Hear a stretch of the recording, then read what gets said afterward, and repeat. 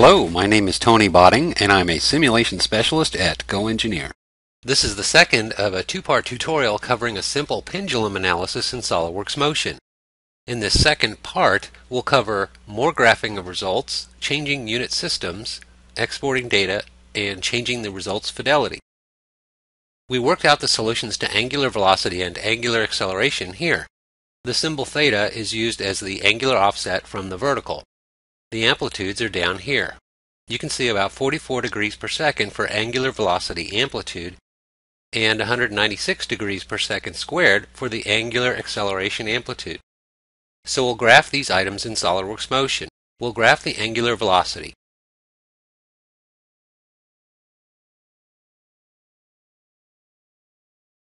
And I'll pull out the z component.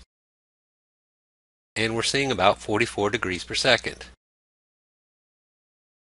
Now I'll graph the angular acceleration, and you can see the magnitude is about 196 degrees per second squared. You can see the amplitudes agree well with hand calculations. Other useful output includes the energy of the system. We calculated the maximum kinetic energy as the pendulum swings through the bottom. Here's the mass of the bob and the mass moment of inertia. This comes to about 0.21 joules. The maximum potential energy occurs as the bob gains maximum height, so that's just mgh. The potential energy at this point comes to 0.21 joules. In motion, I'll pull down momentum, energy, power.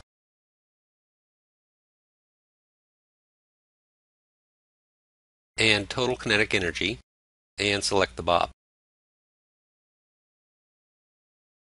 You can see it starts out at 0 and reaches a maximum of 0.21 joules. And next we'll graph the potential energy change.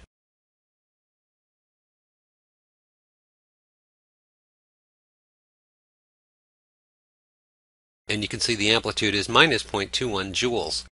The software is using the initial position at 10 degrees as the reference for the calculation, so the pendulum loses potential energy as it swings down. Of course, the phase difference in the graphs shows how the kinetic and potential energies are exchanged as the pendulum oscillates.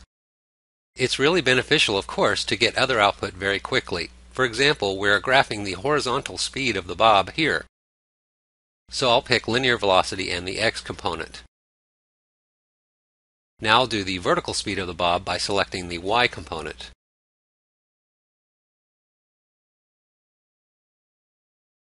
Of course, you may not have the units that you want. In SolidWorks 2012, you can change this from the Units tag at the bottom margin of the window. I'll close the graphs, then change the units to inch, pound, second, then show the graphs, and you can see the linear velocity is now in inches per second. If you right-click on the graph, you can export to a comma-separated value file, which you can open in Excel. So here we've opened the file, and I'll generate a chart. You can customize the charts quite extensively here. Now you might notice the data points on the chart. They are separated by 40 milliseconds. What if you wanted better fidelity in the calculation, say every 20 milliseconds? Well, all you have to do is change the frame rate. If you select the motion study properties, you can see the frames per second is set here at 25. So I'll just double the setting to 50 frames per second. I'll click OK and rerun the calculation.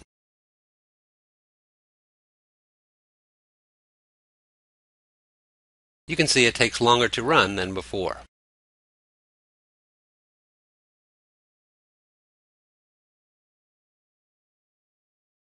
I'll show the horizontal velocity graph and export that to a CSV file and open it into Excel. In Excel, you can see the time step has been reduced to 20 milliseconds. Here are the Excel graphs side by side. The 25 frame per second output is on the left and the 50 frame per second output is on the right. You can observe the higher fidelity and smoother curve on the right. In this second part tutorial of SolidWorks Motion, we showed graphing of results, changing unit systems, exporting data, and changing the result fidelity. This is Tony Botting at GoEngineer, and we hope you enjoyed watching the series.